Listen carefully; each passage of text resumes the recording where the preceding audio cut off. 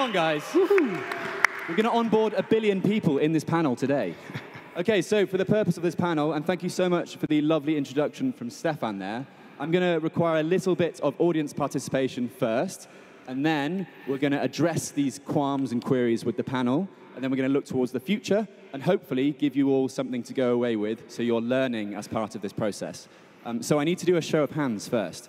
I need to refer to my notebook for this. I can basically see you all. So firstly, who here feels like they have been onboarded into Bitcoin? Raise your hand if you've been onboarded.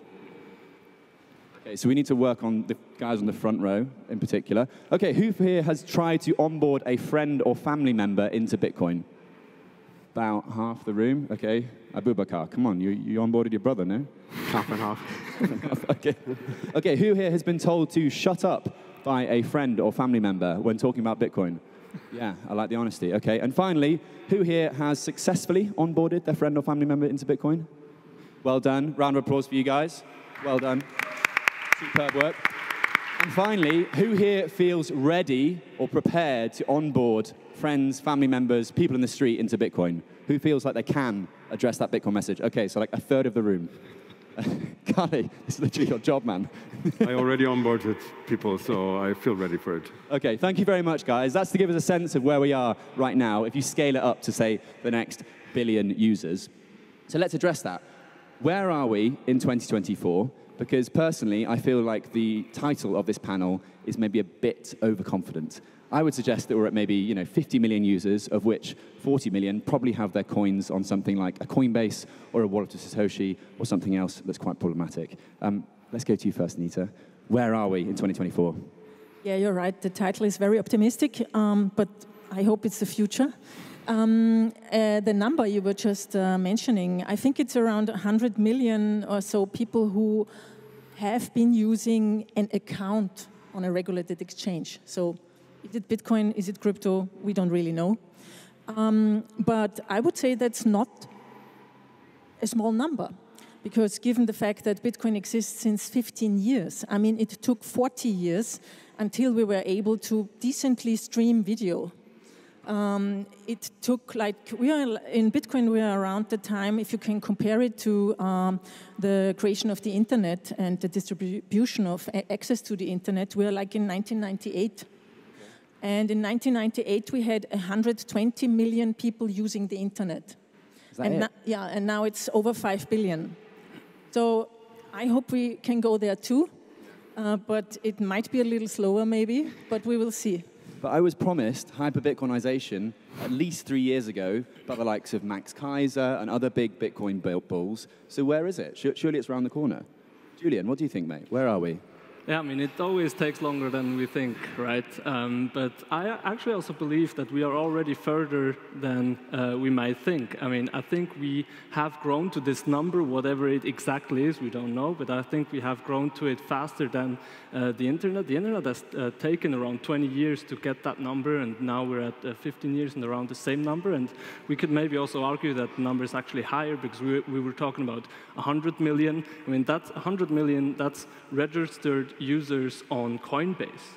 Only Coinbase has more than 100 million registered retail investor users. Many of them have bought Bitcoin, and then there are Binance and other centralized exchanges, and a lot of also wallets. I think there are like 400 million active wallets that have a small amount of, or a bigger amount of Bitcoin on them.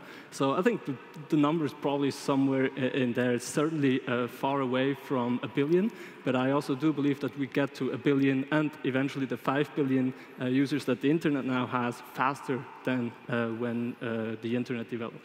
Okay, is that one of the things where one could come before the other? We could have more Bitcoin users before internet users.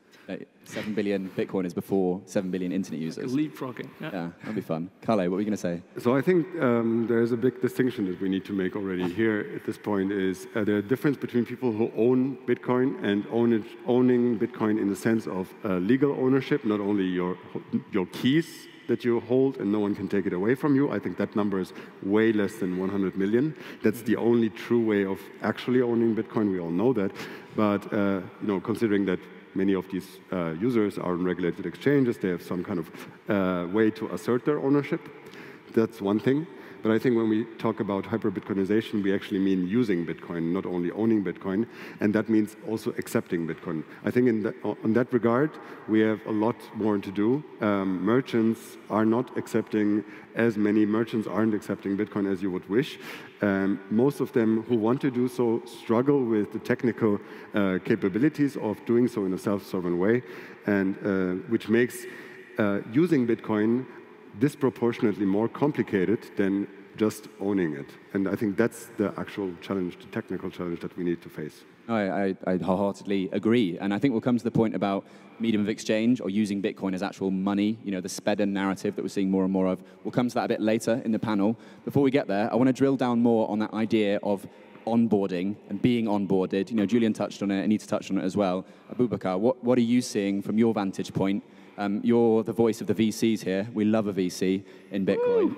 I'm just kidding. The crowd goes wild. What do you reckon? Onboarding into Bitcoin, do you have to, say, run a node and eat meat and embrace sunlight, not avoid sunlight? Does it mean that to be onboarded into Bitcoin, or can you merely just, you know, have some coins in a wallet, say a Coinbase, say a Relay, or say any other centralized exchange? What does it mean to be onboarded, Abubakar? I mean, we'll have to keep it simple, to be honest, to have something that we could hold on to as an effective definition, objectively speaking. But I'd like to make first I'll comment on the analogy of the internet and then get into that as well. Something we should have in mind that's very, very important and analogous to how the internet evolved is you need to have a sufficiently mature enough infrastructure for it to be able to adopt or to have that sort of adoption level where millions of people, or even in the case of Bitcoin or the internet, billions of people get on board. And I think we're getting to that stage of not only maturity, but the widespread nature of the tooling for Bitcoin for that to happen. So I think we're in the right trend with regards to that. In terms of onboarding, I think we have to think of it purely from the point of view of use case-driven onboarding, in the sense that you're onboarded as long as you use Bitcoin. So if your use case is just holding off Bitcoin to ensure that you're protecting yourself against inflation, for example, that is onboarding as well. If you're using Bitcoin to send remittances, for example, that is onboarding onto Bitcoin. If you're using Bitcoin for, you know, maybe taking off certain amounts of currency and using that to engage in like commerce and things like that, you're onboarded into Bitcoin. Where you're not onboarded into Bitcoin is to LARP about using Bitcoin, or to pretend like you have Bitcoin when you essentially hold cryptos and all you're doing is essentially portraying yourself as a Bitcoiner on social media. That is not being onboarded. That's fired. Love it. Okay. Let me push back on that further. What about if you are flipping JPEGs in the form of ordinals on Bitcoin? You're running a node. You know, you're buying beautiful pieces of art on the Bitcoin blockchain. Is that onboarded? You are onboarded in a different aspect of Bitcoin, which is heretical, in my view. Heresy on the main stage. Okay. I'm just kidding. But in general, I think for people that are using Bitcoin in non-standard channels, it's really one of those things where you can't stop it, and there'll always be individuals using that. And if you're talking about the internet, for example, we see a ton of that where there are use cases that are a lot more pure, quote unquote, or a lot more objectively useful than just, you know, dick butt on the internet. Okay, understood. I want to ask a question here into the round concerning that topic. When the internet started to expand across the globe, there was no one telling anyone how to use the internet correctly. It was, you use the internet, you don't, like, most people don't care what you use the internet for. You write emails, you go shopping or whatever, but you're a user as soon as you have anything to do with the internet, basically. So in case of Bitcoin, we seem to have a very strong view of how to use Bitcoin correctly, and also that influences that number that we report on when we say this and that many people are using Bitcoin. I think it comes back to the original question, right? Are we, let's say, 5 million users who hold their own keys, or are we 100 million users who press the button that send Bitcoin from A to B? Yeah, no, agree. And I mean, I would push back on the idea that we tell people how to use the internet, because I certainly remember telling my grandma how to use the internet correctly, but I definitely wasn't doing it in the way that perhaps Bitcoiners do, you know, in terms of ideologically trying to impose something on other users and therefore using that as your yardstick to measure from.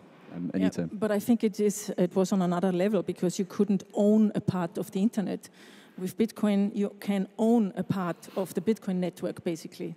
Well, you can also own a part of the internet by running a server, for example. And this is something that people have been actually pushing for, that the decentralization of the internet should have depended on people running their own servers. We kind of threw that idea away somewhere in the 90s when we realized that there is a huge technical burden for people to run their own servers. And we're facing very similar issues today with Bitcoin again. This is a fantastic discussion, and we're only 10 minutes in.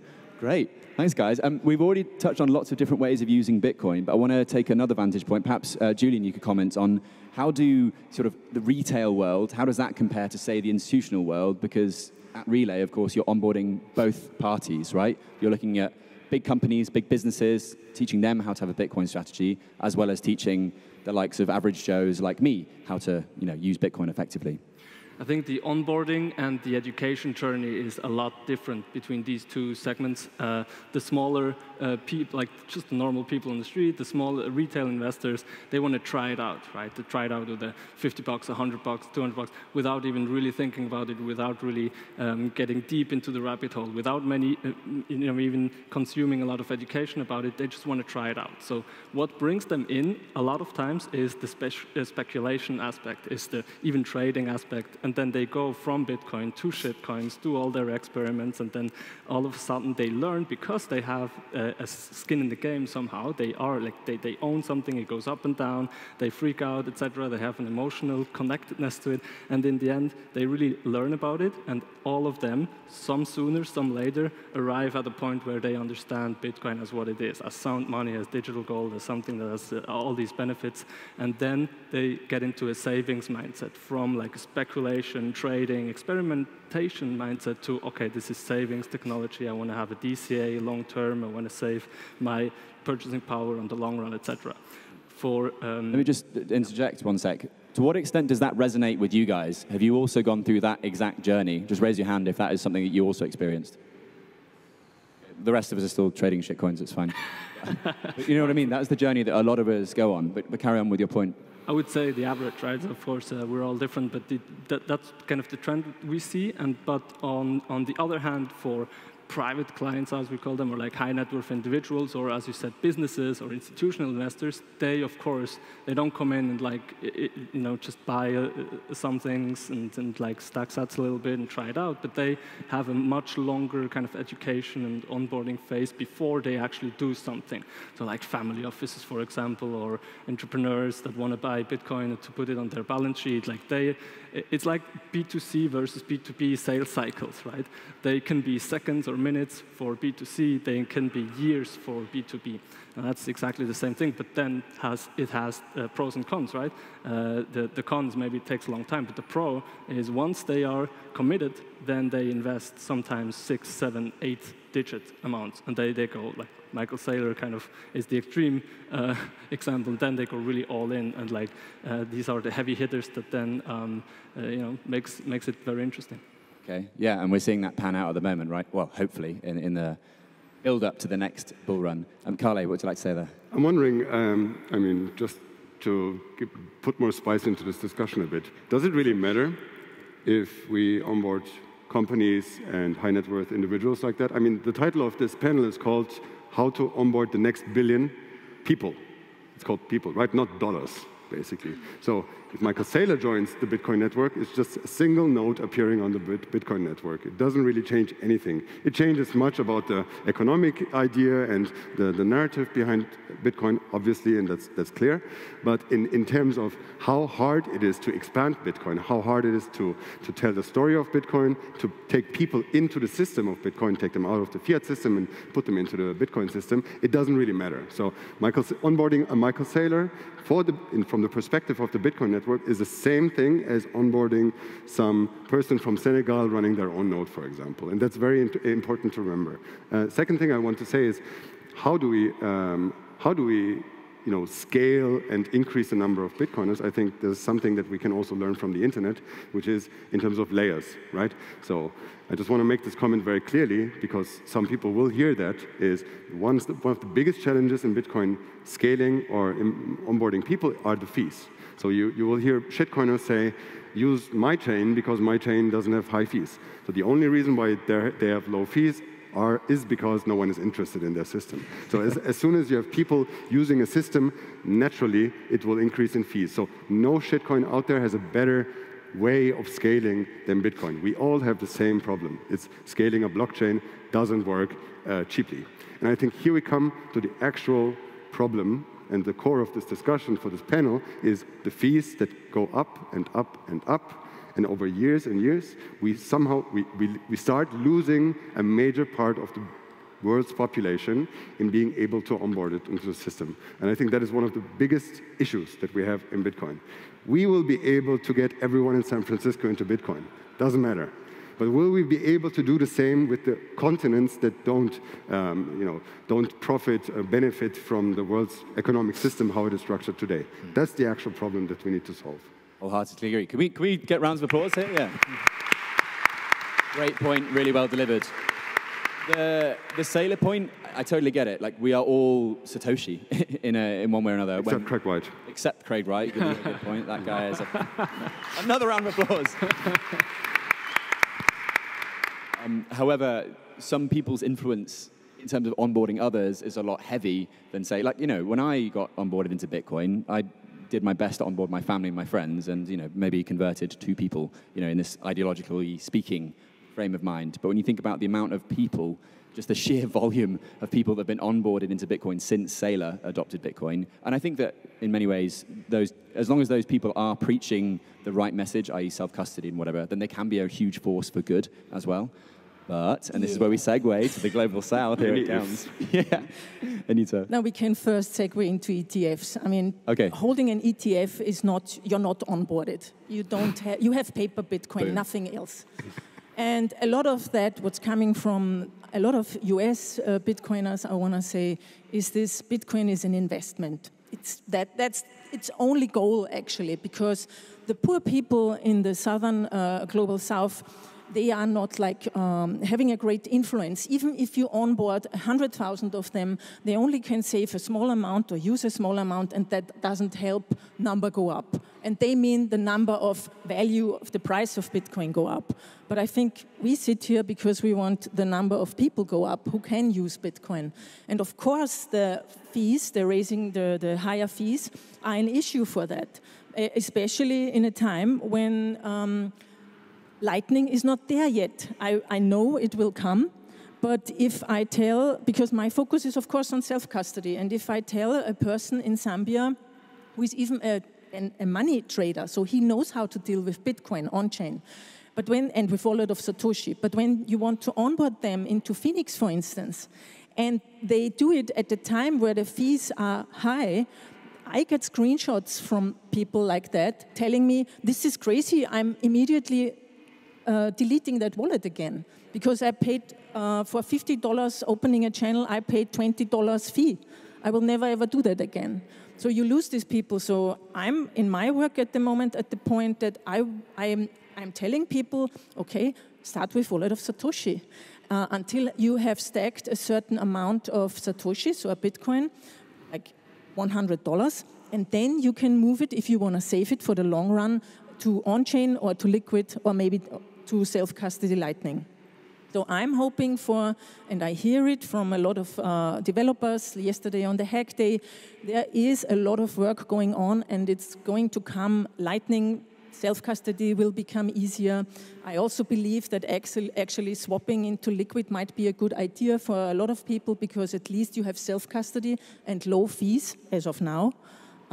So yeah, I'm trying different approaches, but of course, for the use case of medium of exchange, which is the more important for African countries, because people can't save, what they need is a censorship-resistant, permissionless money that they can receive from their families, from everywhere else, or that they can send within African countries, because the banking system is not working there. You can't easily send money from Zimbabwe to Zambia. It's not very easy and very expensive. Absolutely, and I think the point there is that the context is so misunderstood online. You said you can start with wallet of Satoshi. If you tweet that or something, it's heretical, to steal Abubakar's analogy earlier. But the reality is that you have a family, or say you're talking about a trader in Zimbabwe. He had cash under his mattress, He's going from a devaluating, hyperinflating currency under his mattress to a, yes, custodial, but it is Bitcoin, which tends to go up in value over the medium term, wallet on his phone. And so, I mean, I've seen this personally in Peru, I've seen it in South Africa, I've seen it in Cuba, I've seen it in Senegal, I've seen it all over these emerging markets worldwide. The transition from cash under the mattress to a custodial Lightning wallet is actually tremendous. It's huge. And so if we can then get that next leap to the self-custodial solutions, then we've cracked it. You know, we've solved one of the biggest issues for the Global South, which is money. You know, it's why the Global South continues to stay poor relative to the rest of the world. Calle. So speaking of those people who call you a heretic when you say that a way to onboard a person onto wallet of Satoshi is maybe a way to do. I would say like most of these people are just LARPers. This is very important to keep in mind. They don't onboard people. They don't know what they're talking about. It is an ideological trap that we have built ourselves in Bitcoin. It's a very strong echo chamber, and everyone knows this. Like, I'm not telling you anything new about it. The problem with ideology, and I mean, you can support parts of this ideology, and I think some of parts of our ideology are very smart. But ideology doesn't scale. Don't depend on that. The message of Bitcoin, how you understand Bitcoin today, will scale to the world. It will not. Ideology is way, way, way slower than technology. How we scale Bitcoin is a technological question. It's not an ideological question. You cannot teach the entire planet to use keys correctly. This is simply not possible. If you figure out a way, then please also tell them all the other things that people should know about. It's not going to happen. So I think, fighting an ideological fight is good to the extent that every user of Bitcoin at some point in the journey must know that Bitcoin can be owned by only yourself. You can be the sole controller and owner of your Bitcoin. It's very important to realize that at some point. But this is not how you start with Bitcoin normally. Most people just want to use internet money first. They want to use some other system that exists. Most people in the beginning don't even care or know or understand what it means that you're the only controller of a money. So it's a very long process, and when we overload people with just what you should and what you shouldn't do, this is how, how they will turn their back and say, like, you guys are crazy, I'm not interested in that. We should tell people and show people that it solves actual problems that they have in their lives. And we show them that the solutions are technological. Later we can then start indoctrinating them. Indoctrination comes later. Fair point, fair point.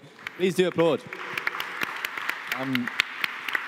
Let's stay on the theme of the Global South. Abubakar, you're one of the Bitcoiners that became orange-pilled in the Global South in Nigeria and stayed, crucially, in the Global South, whereas you see a lot of them, we can call them LARPers as well. They're the guys that move from the Global South once they realize, actually, it's a bit easier to do Bitcoin stuff in certain other more developed parts of the world.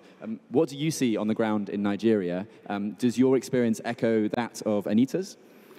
It does, and I think to tie it back to the point you're making about the benefits of orange pilling a certain crowd versus another, I think it's very important that we prioritize, for us to get to the billions and billions on the masses, we have to prioritize onboarding those masses, because without having them as the folks that actually onboarded, the priorities shift in terms of the technological standpoint. What are we building for? Who are we building for? What are the guarantees, both security, privacy, technical, and otherwise, that we're ensuring is really adhered to at the technical level in terms of the on-chain development or even with Lightning.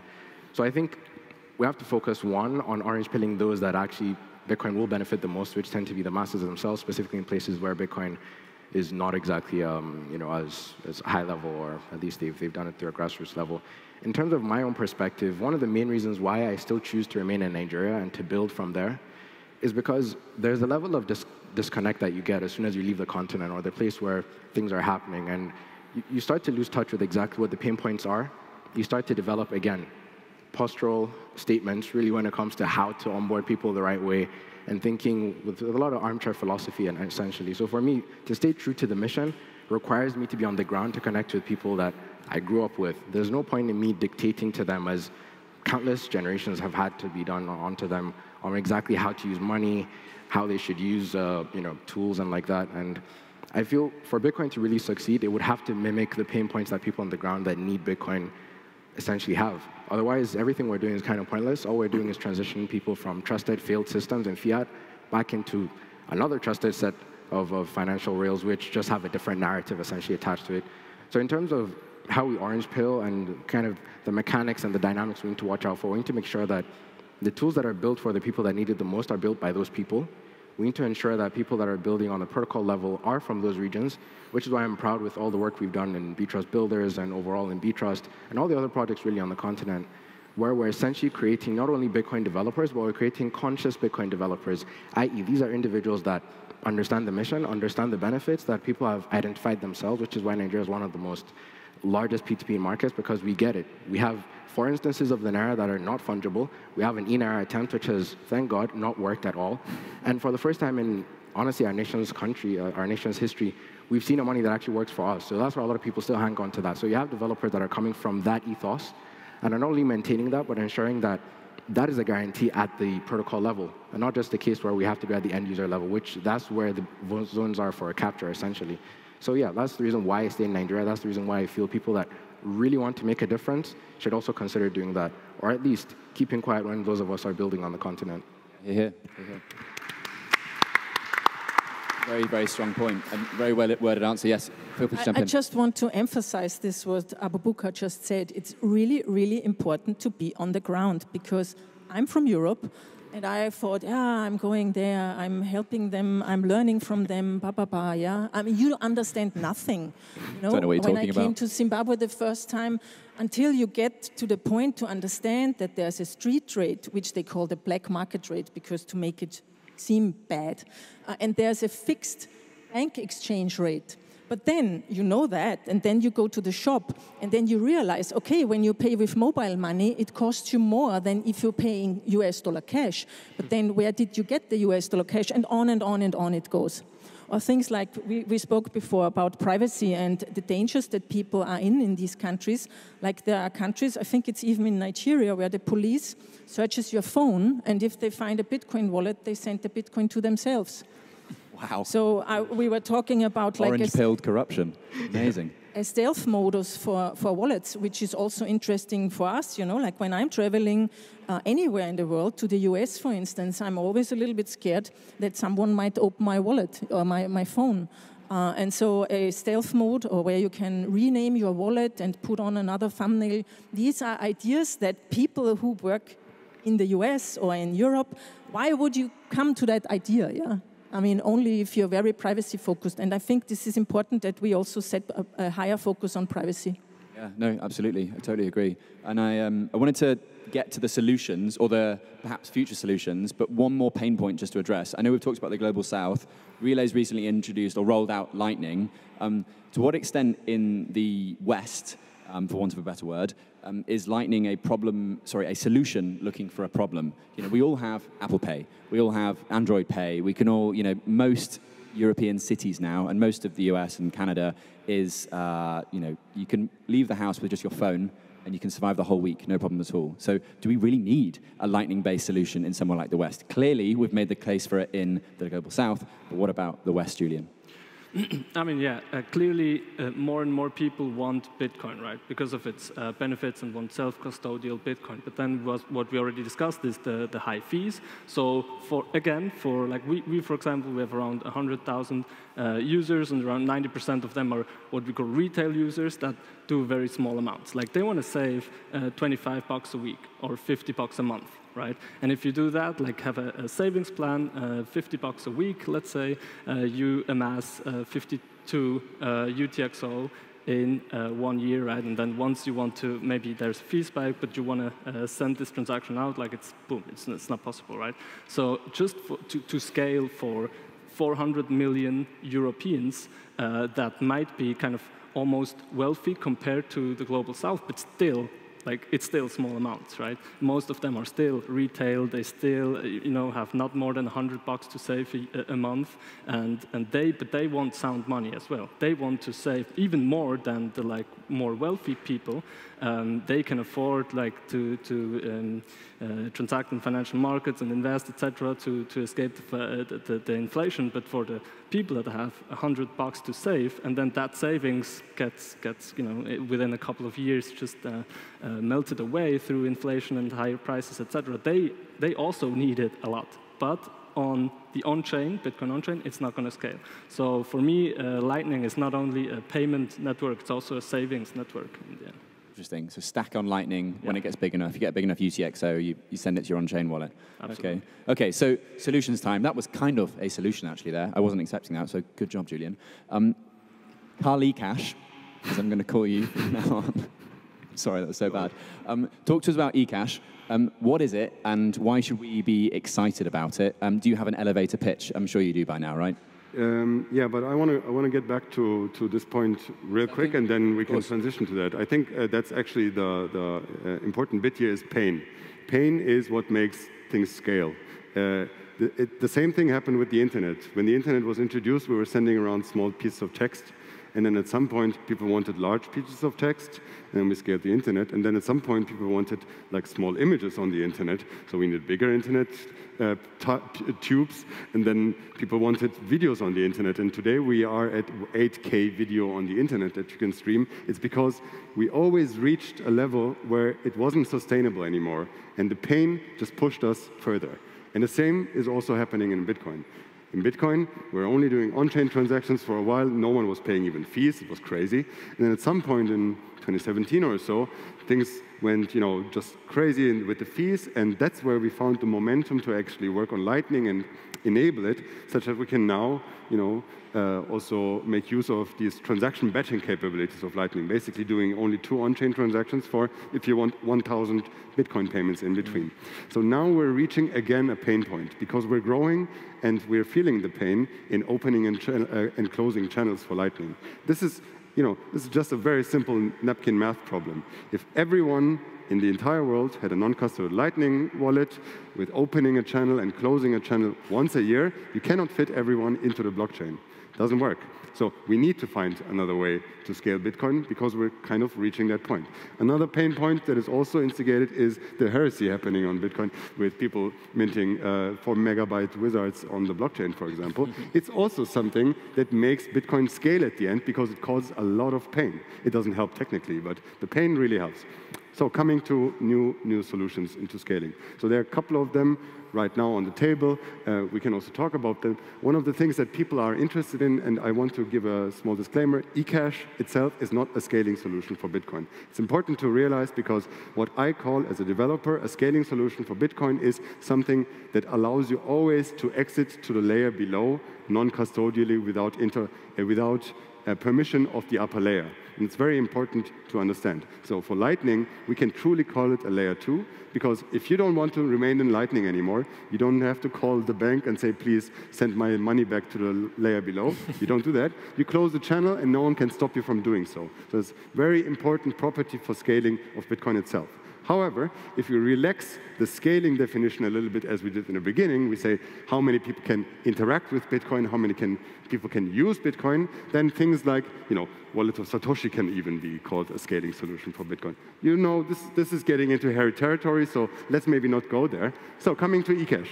eCash is a way to make custodial solutions on Bitcoin fully private and censorship resistant. It is something Bitcoiners need to wrap their head around because we're always using Bitcoin in a non-custodial way, being censorship resistant and also offering great privacy if you know how to use it, and thinking of custodial solutions always as the worst kind of using money because you can be rugged, you can be tracked, and you can be censored. So with eCash, we're trying to build systems that can be built similar to custodial solutions that are not able to track your activity and not able to censor you as an individual user, which has a huge potential for the world because, as we said, so many people are using custodial solutions because of technical issues we have in Bitcoin. Let's get a sense of where we are with eCash then. So who here has used a custodial Lightning solution like a wallet of Satoshi or a Blink or something like that? It's okay, it's not heresy, don't worry. Okay, who here has used eCash at some point? Yeah, we've got some eCash fans in the house. Okay, nice. I used it, I had no idea how it worked. That's the idea. That's where we are, right, in 2024. The idea is that you don't need to understand how it works. You just want to receive and pay, and that should be the UX that everyone aims for. Yeah. Oh, okay, well, brilliant. Yeah, totally got it then. Really understood it. We're coming to the last few minutes of the panel, and I know that we've had some real sort of cathartic therapy sessions about the problems in Bitcoin today, and there's been some heresies, some problems, some challenges. What are you most excited about in terms of scaling solutions this year and looking forward? And we'll build up to a final question for the last minute, which will be about, what's the biggest catalyst you see for Bitcoin adoption? So what are you most excited about in the Bitcoin space in terms of onboarding this next billion, or the first billion people? Who's looking optimistic here? I mean, Abubakar, that's a big smile. Yeah, I'll just jump into this. I'm very excited to see the swath of technology that's now available for developers to not only experiment, but actually push the boundaries of some ideas that people thought theoretically made sense, but now we can practically see whether they're bullshit or really if it could actually help with scaling. So I'm excited about that faction of development. Okay, super. Julian, what's exciting you? I love this as well, and I would like to see, or I hope we will see a lot more front end, like really to the user, application layers that as you described before, the user uses it, doesn't necessarily know what happens in the back end. Like the Bitcoin I own and transact with for free, very quickly, very simply, in a very nice, exciting, user-friendly way. I don't need to know maybe in the back end whether it goes through on-chain, Lightning, Liquid, eCash, Fedi, whatever. I don't need to know, as I don't know if I use today, some social media or whatever. I don't know what happens in the back end with the internet protocol, etc. And I hope that in the next couple of years we will see much more of this. And then, because I really believe that we can make non-custodial, really censorship-resistant peer-to-peer Bitcoin more user-friendly than in a custodial censorship way, and that's what I'm really excited about. Nice, okay, super. Anita, what are you excited about coming to the last minute? I'm actually excited about the fact that now there are like 20 or 30 educational initiatives in African countries. When I flew there the first time, I only knew about one that was in Botswana, the Satoshi Center by Alakanani Itirileng. And now you have a map of an ecosystem, which is, to be honest, for the size of the continent, it's still small. But it's growing, and I think it will grow exponential from that moment on when people get it and realize what they can do with uncensorable, permissionless money and tool. And I also am very optimistic that we get the message to more and more human rights activists, because for them, I believe Bitcoin is really an essential tool to support their work in authoritarian countries, and that's what I'm working for. Awesome. Okay, Calle, are you excited about more pain?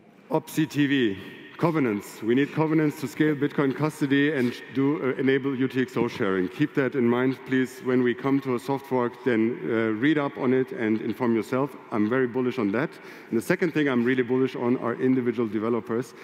Single people with a single idea can change everything in this space. It is fucking insane. So am I allowed to say that? I'm not sure. But a single person can change everything. So open up your arms. Let's keep people coming in and learning about Bitcoin so we can all improve it together. Fantastic. Okay, we're going to go down the line. What's the single biggest catalyst you're thinking about that might onboard the next billion people? Whether it's, Trump as president, or it could be, I don't know, CTV being operated. We'll go down the line very quickly. The last 5 seconds. Julian. I think on the long term, it's going to be inflation, and with that, the price that is going to go up. Okay, next, Abubakar. I think the adversity that people face in parts like Africa is going to be a natural catalyst. And I'd say we need to get to a point where the same way you don't think about a seat belt of a car before you purchase a car is the same way you shouldn't think about all the privacy tools that should be implemented in UX. Okay, Calle, shorter answer, please. CBDCs. CBDC, wow. Great for Bitcoin. Great for Bitcoin. Bitcoin bands. Bitcoin bands, like rock bands. That too. You know what I mean. Awesome. Please give a round of applause to my wonderful panel, Julian, Abubakar, Calle, Anita, and myself. Thank you very much. Have a lovely rest of your day. Take care.